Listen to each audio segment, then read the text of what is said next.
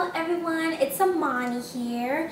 I just had to do this video because I had a little extra fabric. So, drum roll! Brrr, this leotard. Can you believe it? Because I can't. I took the last pieces of fabric that I had left and created something like this for ballet class. And guess how many hits I got? Everyone at my school loved it. Now, I really wish that I could tell you everything and show you all the steps to doing this.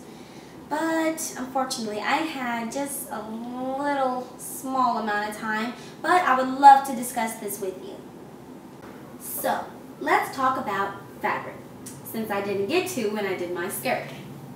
Now with this fabric, or for a leotard, some gymnastic people or regular ballet girls use stretchy fabric, or they buy stretchy fabric so it can fit them on their bodies perfectly.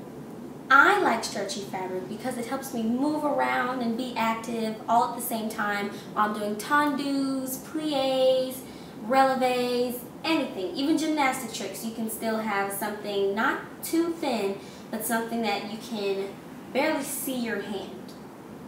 So, let's talk about how I got this heart shape on my leotard.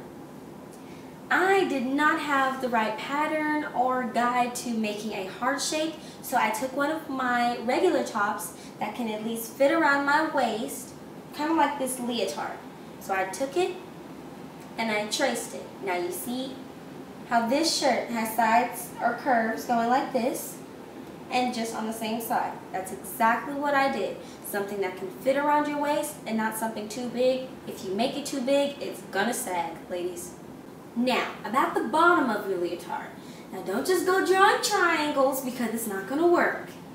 Now if you already have a regular leotard or a regular gymnastics outfit, you can take the whole thing and you can just trace it on your fabric, but on the wrong side of the fabric.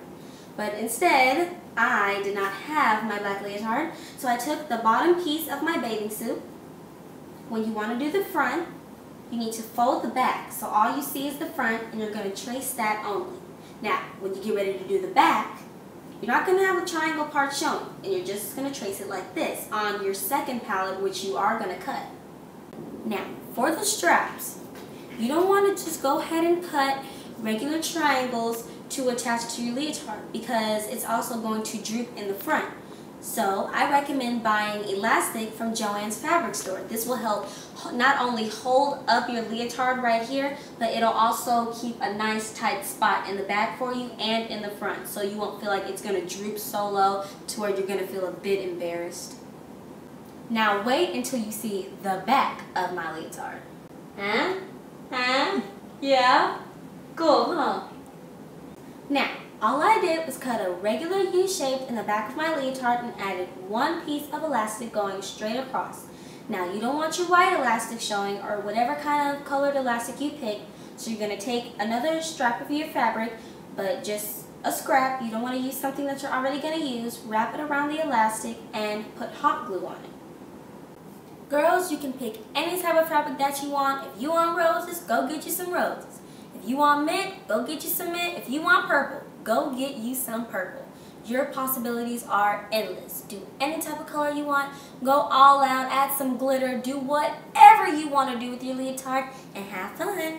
Thanks for watching, and there's plenty of more to come to AmaniNFashion.